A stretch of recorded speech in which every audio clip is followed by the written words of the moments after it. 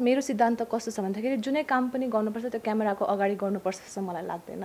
सुबिन लिम्बू चाहिँ कुनै पनि बेलामा डबल पनि हुन सक्छ अथवा सिंगल पनि रहन सक्छ भने हजुर कुनै बेला डबल पनि हुन सक्छ, अब कुनै बेला सिंगल पनि हुन सक्छ। या इट्स सो इट्स फनी। पोहोर साल खुसी फाट्यो जतन गरी मनले टाले, त्यही साल माया फाट्यो त्यसलाई पनि मनले टाले, यसपालि त मनै फाट्यो केले सिउने केले टाल्ने हो।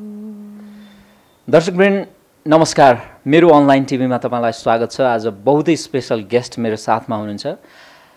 मिस नेपाल 2014 सुबिन लिम्बूसँग आज म भलाकुसारी गर्दैछु। आउनुहोस् उहाँलाई स्वागत गरौँ। सुबिनजी, वेलकम टु माई सो। हजुर, thank you so much. Thank you. सुरुमा चाहिँ म तपाईँको लुक्सबाट अगाडि बढ्न चाहन्छु। वाउ लुक्स लाग्यो मलाई।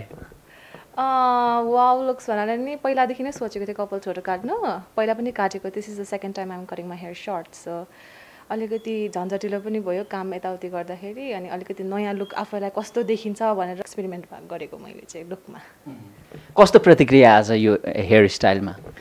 फर्स्टमा त ला यति छोटो किन काटेको केटाहरू जस्तो भनेर भन्छ होइन, अनि फेरि देन सेकेन्ड थट्समा उनीहरूले चाहिँ सुहाएको रहेछ भनेर भन्नुभएको छ। सो पोजिटिभ रेस्पोन्स अहिलेसम्म चाहिँ। सुरुमा मैले पनि अस्ति भर्खर तपाईँलाई भेट्दाखेरि तपाईँको यो हेयर कट देख्दाखेरि म पनि एकछिन चाहिँ झसङ्ग भएको थिएँ, सुबिनजी नै हो भन्ने जस्तो भएको थियो। तर अब फेरि अल्टिमेटली तपाईँ त सुबिन लिम्बू नै हो होइन? मिस नेपाल 2014 भनेपछि यो हेयर स्टाइलको पनि बवाल प्रतिक्रिया छ, जो समग्रमा राम्रो छ। एकदमै राम्रो छ response, and I'm very happy. First of all त अरूले भन्दा पनि मलाई कस्तो फिल गर्नेमा हुन्छ होइन। सो कपाल काट्दाखेरि चाहिँ मलाई एकदमै राम्रो लागेको छ। आई फिल भेरी लाइट, अनि अरूको रेस्पोन्स पनि इट्स भेरी गुड। यो जस्ट सुट गरेको छ भनेको छ। भनेपछि कम्फर्ट फिल गरिराख्नु भएको छ? I feel very comfortable right now. अहिले चाहिँ हामी तपाईँको अफिसमा आछौँ, कफी पनि एकदमै मिठो खायौँ, हामीले पियौँ भनौँ न होइन? अनि खासमा चाहिँ यो अफिसमा खास गरी तपाईँ सोसल एक्टिभिस्ट पनि हो होइन? मिस नेपाल 2014 त हुँदै हो, अनि तपाईँ सोसल एक्टिभिटिजमा पनि आफूलाई धेरै इन्भल्भ गरिराख्नु भएको छ। अनि सामाजिक अभियन्ता हुनुको नाताले अब यो अहिले जुन अफिसमा तपाईँ काम गरिराख्नु भएको छ यो पनि सामाजिक कार्यसँगै सम्बन्धित छ अथवा कस्तो काम हो? हजुर, मैले यहाँ चाहिँ दुईवटा काम हेर्दैछु। फर्स्ट अफ अल चाहिँ एउटा च्यारिटी अर्गनाइजेसन छ, and it's name is child space foundation होइन? Child space foundation it's a non profit organisation. यो अर्गनाइजेसनले चाहिँ मार्जिनलाइज एन्ड इन्डिजिनियस जनजाति बालबच्चाहरूको लागि काम गर्ने हुन्छ यो अर्गनाइजेसनले। अर्को काम चाहिँ फरेन डाइरेक्ट इन्भेस्टमेन्टहरू हुन्छ होइन? इन्टरनेसनल इन्भेस्टमेन्टहरू कसरी नेपालमा ल्याउने भन्ने सम्बन्धीमा चाहिँ आइएम जस्ट लर्निङ होइन? प्रोफेसनली कोरमा चाहिँ लागेको छैन, एउटा लर्निङ फेज जस्तै भनौँ, त्यो पनि गर्दैछु। अनि यसमा यो एफटिआर रिलेटेड पनि काम सिक्दैछु अहिले चाहिँ। भनेपछि एउटा आइएनजिओमा हुनुहुन्छ तपाईँ? हजुर हजुर। कमाइ त राम्रो होला? कमाइ भन्दा पनि I'm working as a part time होइन? जहिले पनि अफिस आइराख्नु पर्दैन, like a regular job holder आइराख्नु पर्दैन। So I'm very flexible, even my bus is very flexible. कहिले काम भयो भने धेरै काम हुन्छ, कहिले भएन भने हुँदैन होइन? काम नभएको बेला चाहिँ म अर्को वान युथ नेपाल भन्ने एउटा सोसियल अर्गनाइजेसन, अगेन एउटा च्यारिटी अर्गनाइजेसनसँग काम गर्दैछु। उहाँहरू चाहिँ बेसिकली स्कुलको इन्फ्रास्ट्रक्चर्स, लाइब्रेरी, कम्प्युटर्सहरू बनाउनेमा गर्दै हुनुहुन्छ। सो फ्री टाइममा म उहाँलाई समय दिन्छु। सो त्यसरी ब्यालेन्स भइरहेछ कामहरू चाहिँ। जस्तो सुबिनजी, अब तपाईँ मिस नेपाल 2014 होइन, यो विषयमा अलिकति हामी मिस नेपाल भइसकेपछि के गर्नुभयो, मुख्य काम, त्यो विषयमा म फेरि केन्द्रित हुनेछु। तर यो तपाईँले एउटा सोसियल एक्टिभिस्टको रूपमा काम गर्दाखेरि मेनली चाहिँ यो बालबच्चाको कुरामा चाहिँ तपाईँलाई जोड्नु खोजेको, किनभने बालबच्चाको चाहिँ उनीहरूको अधिकारको लागि उनीहरूलाई चाहिँ कसरी चाहिँ राम्रो एडुकेसन दिने भन्ने नै होला सायद, अथवा उनीहरूको अधिकारको लागि काम गर्दै हुनुहुन्छ। कस्तो केसेसहरू तपाईँले फाइन्ड गर्नुभएको छ यो बिचमा? हजुर, अहिलेको केस र मेरो पास्ट एक्सपिरियन्सेस भन्नुपर्दाखेरि म धरानमै जन्मेको हो होइन? मेरो पुर्खौली म सबैलाई भन्ने गर्छु तीर्थ म। भेकेसन अथवा दसैँ छुट्टी जे हुँदाखेरि पनि म गाउँ जाने गर्थेँ होइन? सो मेरो बाल्यकाल गाउँको र सहरको दुइटै इन्भाइरोमेन्टमा मिक्स भएर म हुर्केको हो होइन? अनि गाउँ जाने क्रममा मलाई कस्तो फिल भयो भन्दाखेरि अब जस्तो साथीहरू त सानो हुन्थ्यो, साइनोहरू लाग्दाखेरि चाहिँ मामा काका छ्यामाहरू पढ्नुहुन्थ्यो होइन नि उहाँहरू स्कुल जानुहुन्थ्यो र स्कुल आएपछि हामी जुन चाहिँ एउटा कन्भर्सेसन लेभलहरू हुन्छ पढाइ के कस्तो हुन्छ भन्ने एकदमै कन्ट्रास्ट एकदमै धेरै थियो होइन धरान र पहाड अनि इनफ्याक्ट धरान टु काठमाडौँ आउँदाखेरि मलाई एकदमै कल्चरल सक भन्छ नि त्यस्तो खालको भएको थियो किनकि द एजुकेसन सिस्टम जुन चाहिँ हाम्रो नेपालमा छ level of education it's totally different त्यो लेभल अफ एजुकेसन एकदमै डिफ्रेन्ट छ अनि मलाई कस्तो लाग्छ भन्दाखेरि हामीले गाउँमा बालबच्चाको लागि पढाइ जुन चाहिँ क्वालिटी हाम्रो सहरमा छ त्यो क्वालिटी त्यहाँनिर दियौँ भने उहाँहरूलाई सहरमा झर्दाखेरि सजिलो हुन्छ र एउटा ब्यालेन्स मेन्टेन हुन्छ एजुकेसन सिस्टममा भन्ने सोचले नै म पहिलादेखि नै यो मेरो पहिलादेखि नै इच्छा थियो र म पहिला पनि यस्तो कति आरोप पनि आएको थियो अब मिस नेपाल भएर नि अब देखाउनुको लागि पनि सोसियल वर्क गरेको होला भन्ने हुन्छ होइन त्यो आफ्नो विचार आफैमा छ त्यो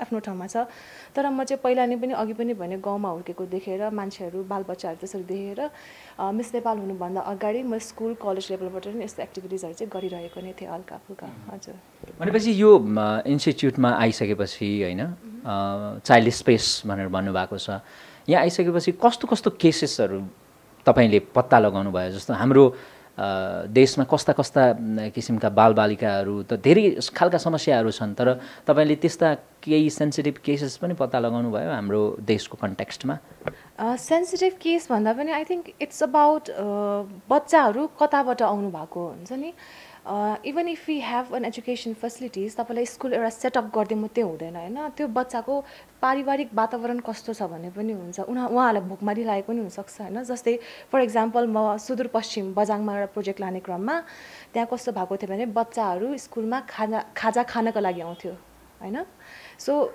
उहाँहरूको पारिवारिक वातावरण भोकमारी थियो होइन हो त्यस्तो सिचुएसन्सहरूलाई हामीले कता कता मिस गरेको छौँ जस्तो लाग्छ यस्तो कुराहरू होइन अब स्कुल आइज पढ्नुपर्छ किताब पढ्नुपर्छ ठुलो मान्छे हुनुपर्छ भन्ने मात्रै हुँदैन त्यसको ग्रास रुट लेभल होइन उसको परिवारमा कस्तो छ उसको इकोनोमिक लेभल कस्तो छ र उनीहरूको मेन्टालिटी कस्तो छ अवेरनेस प्रोग्रामहरू के कस्तो छ कि छैन भन्ने कुरामा पनि हामीले त्यो ग्रास रुट लेभल हामीले मिस गरिरहेको छौँ त्यस्तो कुराहरू चाहिँ मैले यसमा चाहिँ अलिकति गहिरो तरिकाले र एकदमै नजिकै हेर्न पाएको छु मैले मौका पाएको छु यस्तो कुराहरू चाहिँ भनेपछि एडुकेसन सिस्टममा अलिकति रिस्ट्रक्चरिङ गर्ने कुराहरू चाहिँ हामीले सोच्नुपर्छ भन्ने तपाईँको एउटा भनाइरह्यो तपाईँ आफै पनि पढ्दै हुनुहुन्छ होइन मास्टर्स गर्दै हुनुहुन्छ म अहिले मास्टर्स बिजनेस स्टडिजमा गर्दैछु सेकेन्ड इयरमा छु अहिले चाहिँ चाँडै सक्नुहोस् हाम्रो यही शुभकामना छ होपफुली अब चाँडै सकिन्छ होला हजुर सुबिनजी तपाईँ 2014मा मिस नेपाल भइसकेपछि कतिपयले सुबिन लिम्बू कहाँ हरायो खै मिडियामा पनि छैन भनेर भन्छन्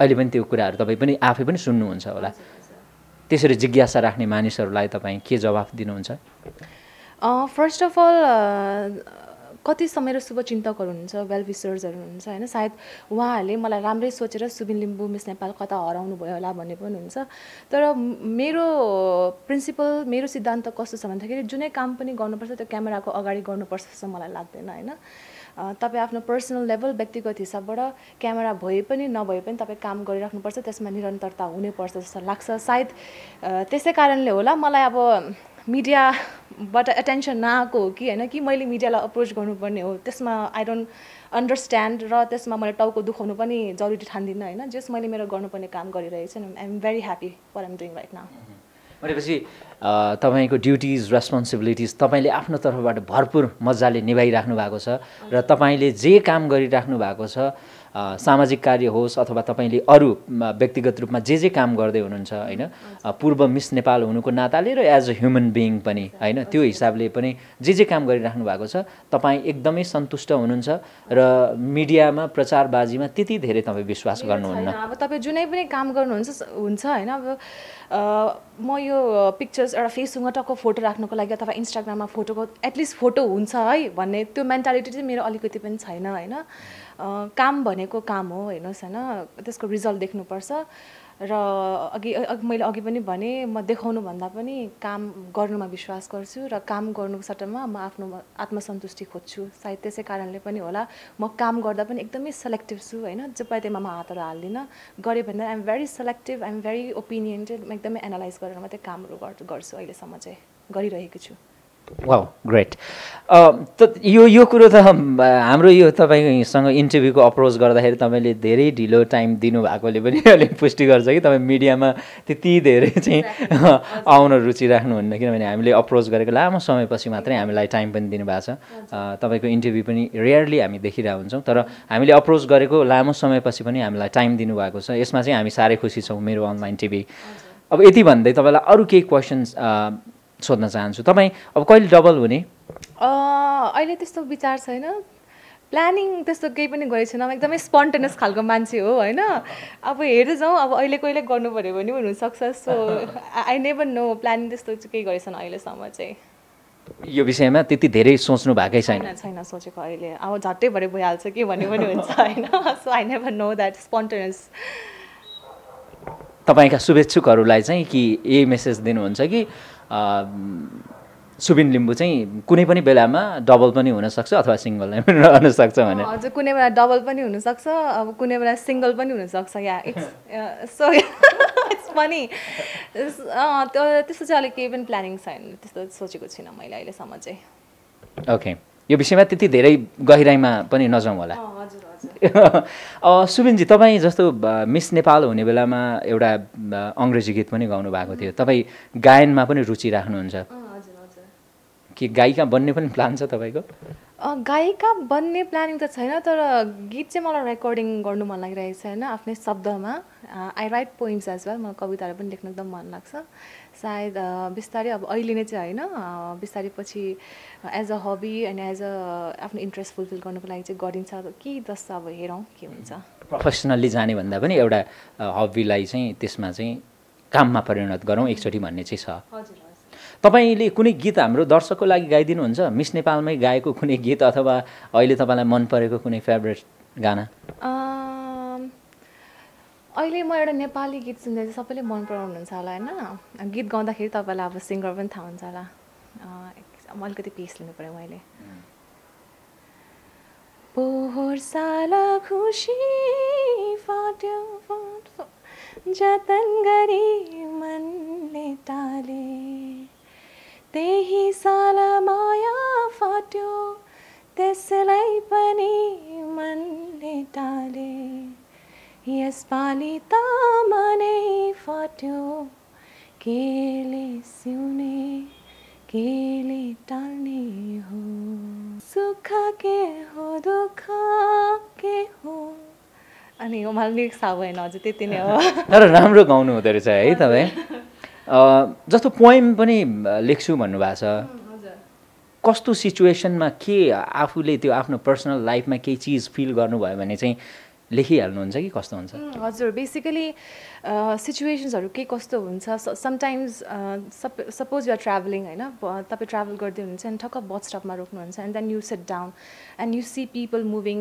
अनि त्यसपछि त्यति बेला कोही चिया पकाउँदै गर्छ त्यो खाजा खाँदै गर्नुहुन्छ होइन अब कोही खलासीहरू गफ गर्दै खलासी दाइहरू गफ गर्दै गर्नुहुन्छ त्यो सराउन्डिङ्सहरू हुन्छ नि त्यो नेचरहरू स्पेसली नेचरमा पनि फुल झर्दै गर्छ पत्ताहरू सुकेको हुन्छ भुइँ चिसो हुन्छ अनि चराहरू त्यस्तो सराउन्डिङ्सहरूलाई चाहिँ हेरेर डिटेल्सहरू एकदमै हेरेर चाहिँ म त्यो I sometimes scribble some words भनेपछि तपाईँलाई एउटा कवियत्री पनि भन्न मिल्छ त्यस्तो चाहिँ मिल्दैन होइन just as a out of interest जस्तै मात्रै हो कहिलेकाहीँ आई जस्ट राइट डाउन कहिलेकाहीँ चाहिँ कुनै पोइम रिसाइट गरिदिनुहुन्छ अहिले त्यो चाहिँ अहिले नगरौँ होला किनकि मैले त्यो I try to maintain it as अहिले चाहिँ नगरौँ होला हजुर फाइन तपाईँले मुभी पनि खेल्नु भएन अफर आयो कि आएन अफर एउटा दुइटा आएको थियो होइन तर मैले त्यही मेरो इन्ट्रेस्ट नभएर अब आउनुभन्दा नि अगाडि अब मेरो इन्ट्रेस्टै छैन सबै मिडियालाई पनि थाहा छ होइन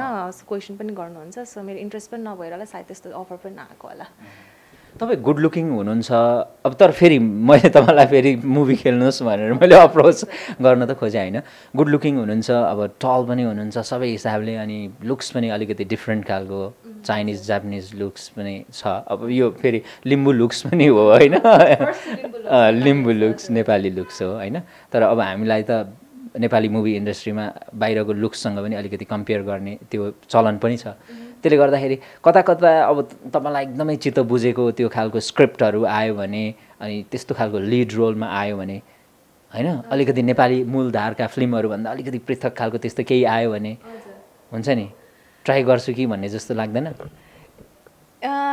एक तरिकाले भन्छ होइन सुबिन ट्राई गर भनेर पनि भन्छ है। आई क्वेसन माइसेल्फ अनि आई आन्सर लाइक ट्राई गर्दा त हुन्छ, ट्राई गर्दा एन्ड देन अगेन अर्को मनले के भन्छ भने सुबिन त एक मजाले ढाँट्नु त सक्दैनस् होइन, कतिको त्यो आँखामै देखिन्छ ढाँटेको होइन, how can you fake your self भनेर। अब एक्टिङ भनेको त्यही त हो नि होइन, आफ्नो इमोसन्सहरूलाई दबाएर गर्ने। त्यही भएर मलाई कता कता चाहिँ म एक्टिङ मेरोबाट किन हुनै हुँदैन जस्तो लाग्छ। Not under estimating myself but acting चाहिँ मेरो लागि होइन जस्तो लाग्छ मलाई चाहिँ। तपाईँ आफू चाहिँ म के को लागि जन्मेको जस्तो लाग्छ?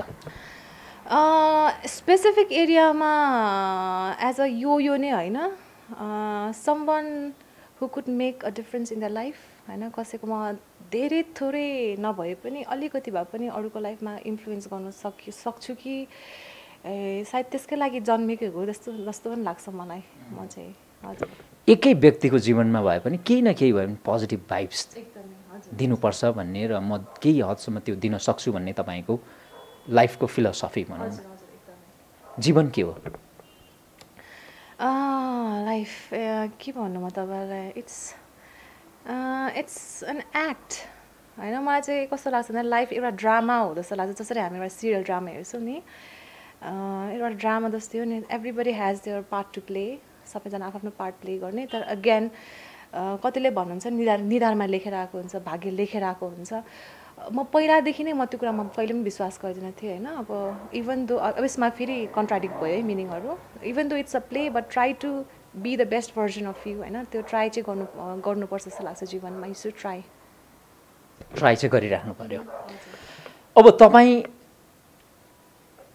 हामीले अबको केही वर्षमा सुबिन लिम्बूलाई कुन क्षेत्रमा सक्रिय भइरहेको हामी देख्न सक्छौँ?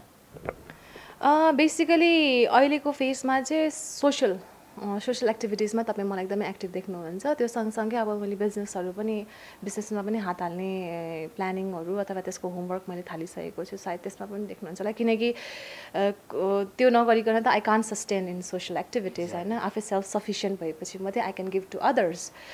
त्यही सोचले गर्दाखेरि म अब यतापट्टि बिजनेस र कर्पोरेट फिल्डमा पनि अनि सँगसँगै म जुन चाहिँ अहिले काम पनि गर्दैछु, सिक्ने पनि हुँदैछ र भविष्यमा त्यो बिजनेसतिर पनि मेरो काम हुन्छ होला। बिजनेसको पनि अलिकति प्रमोसन गरौँ न। कस्तो खालको बिजनेस कहिलेबाट स्टार्ट गर्नुहुन्छ अथवा अहिले नै अलिअलि इन्भेस्टमेन्ट गरिसक्नु भएको छ कि के छ? इन्भेस्टमेन्टहरू हल्का भइसकेको छ। बेसिकली हाम्रो रिसर्च फेज हामीले आई थिङ्क 4-5 मन्थ्स भइसक्यो होला। अलिकति मेरो पनि स्केड्युलले गर्दाखेरि भ्याएको छैन मैले। बेसिकली यो हस्पिटालिटी सेगमेन्ट्सहरूतिरै लागिन्छ होला अहिलेको लागि चाहिँ। नेपालमा हस्पिटालिटीको फ्युचर पनि राम्रै देख्नु भएको छ तपाईँले, त्यही भएर त इन्भेस्टमेन्टतिर लाग्नु भएको छ। अब जुन चाहिँ अहिले पोलिटिकल ट्रान्जिसन छ नेपालमा होइन, जुन चाहिँ यो प्रोभिन्सियल सिस्टम्सहरू आएको छ, त्यसै कारणले I think we have a lot of possibilities यो बिजनेस इन्भेस्टमेन्ट काठमाडौँमा मात्रै नभएर होइन, अरू क्षेत्रहरूतिर लाइक इस्टर्न वेस्टर्न एरियाजहरूतिर त्यो जुन चाहिँ पावर डिसेन्ट्रलाइजेसन भएको छ। सो बिजनेस पोटेन्सियल पनि त्यति बढेको जस्तो लाग्छ। सो त्यसलाई चाहिँ हामीले हिट गर्नु खोज्दैछौँ अहिलेको लागि। अब फेरि म मिस नेपालको अलिकति प्रसङ्ग जोड्छु होइन। मिस नेपालको अहिलेसम्म भएका संस्करणहरूबाट जति मिस नेपाल बन्नुभएको छ प्राय सबै एक्टिभ हुनुहुन्छ, कतिपय नहुनु होला अथवा तपाईँले भने जस्तो कोही देखिने गरी कोही नदेखिने गरी एक्टिभ भइरहेको होला। यो प्लेटफर्म चाहिँ कस्तो हो जस्तो लाग्छ तपाईँलाई? फर्स्ट अफ अल त मिस नेपाल भन्ने बित्तिकै अब it's we are the ambassador होइन, we are the ambassador of a country. र तपाईँको जुन चाहिँ 1 इयर सकिन्छ but still we are regarded as a miss Nepal होइन। तपाईँ पछि पनि मिस नेपाल भनेर नै चिन्नुहुन्छ। एज अ प्लेटफर्म तपाईँ भन्नुहुन्छ भने मोर देन अ कन्ट्री यो चाहिँ हामीलाई इन्डिभिजुअल लेभलबाट पनि एकदमै बेनिफिट भएको छ। इन टर्म्स अफ एक्सपोजर भनौँ होइन, इन टर्म्स अफ अपर्च्युनिटिज भनौँ, हामीलाई धेरै एक्सपोजर र हामीले आफूलाई ग्रुम गर्ने धेरै अपर्च्युनिटिजहरू पाउँछौँ। तर त्यो सँगसँगै वाट आई सी एउटा प्रब्लम कस्तो देखेको छ भन्दाखेरि हामीलाई नेसनल लेभलबाट पनि होइन एउटा नेपाल सुन्दरी भन्दा पनि एउटा नेपाल प्रतिनिधि भएर पठाउनुपर्छ जस्तो लाग्छ होइन। त्यो नेसनल सपोर्ट जुन चाहिँ छ नि त्यो चाहिँ एकदमै मिसिङ छ नेपालमा। अनि त्यसै कारणले पनि होला कि एउटा मिस नेपाललाई चाहिँ एउटा कस्तो खालको एउटा ग्ल्यामरस फिगरमा मात्रै लिमिटेड भएको छ होइन। जस एउटा सरकारी तौरले हामीलाई पनि सपोर्ट मिल्यो भने we can also do big things. यस्तो लाग्छ तपाईँलाई? अब तपाईँलाई खोजिरहने मानिसहरू, तपाईँलाई फलो गरिराख्ने मानिसहरू र तपाईँलाई धेरै उचाइमा पुग्न पुग्नुहोस् भनेर त्यो इच्छा व्यक्त गर्ने मानिसहरूलाई सन्देश के दिनुहुन्छ मेरो अनलाइन टिभी मार्फत? फर्स्ट अफ अल मेरो अनलाइन हेर्नु भएको सबै दर्शकलाई चाहिँ अगेन म के भन्न चाहन्छु, म हरेक क्यामेराको अगाडि पनि भन्छु र अहिले पनि भन्छु, तपाईँको सुबिन लिम्बू हराएको छैन होइन। क्यामेरामा छुइनँ तर क्यामेरा पछाडि म काम गरिरहेको छु। अहिले म चाइल्ड स्पेस फाउन्डेसन नेपालमा काम गर्दैछु र अहिले बिजनेस रिलेटेड एक्टिभिटिजहरू पनि थुप्रै छ। सायद त्यसै कारणले पनि बिजी भयो होला। अनि वान युथ नेपालसँग पनि काम गर्दैछु र सायद एक हप्तापछि हामी सेप्टेम्बर 16 मा हुम्लिङ सङ्खुवासभा र धनकुटामा फेरि हाम्रो अर्को एउटा प्रोजेक्ट लाँदैछौँ one youth नेपालसँग। So I am the ambassador of one youth Nepal as well. So यस्तो यस्तो कामहरू हुँदैछ र भविष्यमा पनि थुप्रै गर्ने प्लानिङहरू छ अहिले होइन। अलिकति टाइम लाग्ला, त्यसको लागि पेसेन्ट पनि एकदमै वेट पनि गरिरहेको छु र I'm working on it as well. र सबै शुभचिन्तकहरू हुनुहुन्छ, सबैले सुबिन लिम्बू कता गयो भन्नुहुन्छ, तपाईँले त्यो प्रश्न गर्नुभएको नै ठुलो कुरा हो। तपाईँले मलाई माया गर्नुहुन्छ, त्यही भएर सोध्नुहुन्छ, त्यसको लागि धेरै धेरै धन्यवाद। र भविष्यमा तपाईँ मलाई देख्नुहुन्छ छिट्टै। Thank you very much. Thank you so much सुबिनजी। हुन्छ, thank you so much. Thank you.